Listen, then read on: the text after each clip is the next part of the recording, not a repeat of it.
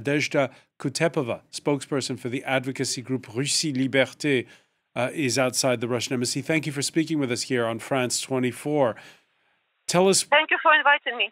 Tell us about your thoughts about the suddenness of this announcement. Yeah, you know that this morning we were shocked when we awake and we saw this news that the Navalny was murdered. And our first reaction, it's very emotional because it's not first time you remember that he was poisoned and then his renaissance. And we didn't believe, and we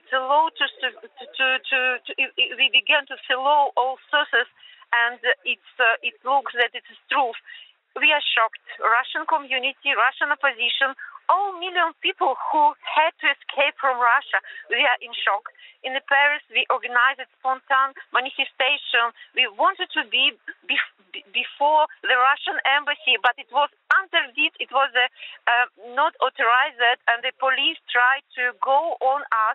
And now we're not far away, but in any case, it's not before, because we wanted to tell directly that we are not agree, and how many times the Russian authority and all this band will be unpunished by the world community.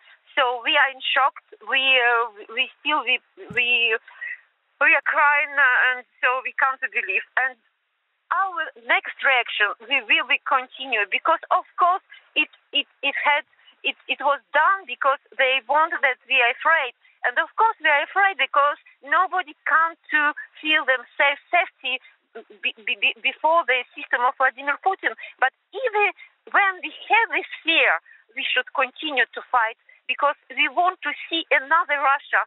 We want to see Russia which is not make the war, which is good, and country which makes the good people with the good literature. We want to see it, but for this we should fight. So yes, today we lost Navalny, but we will never forget, we will never forgive, and we will continue.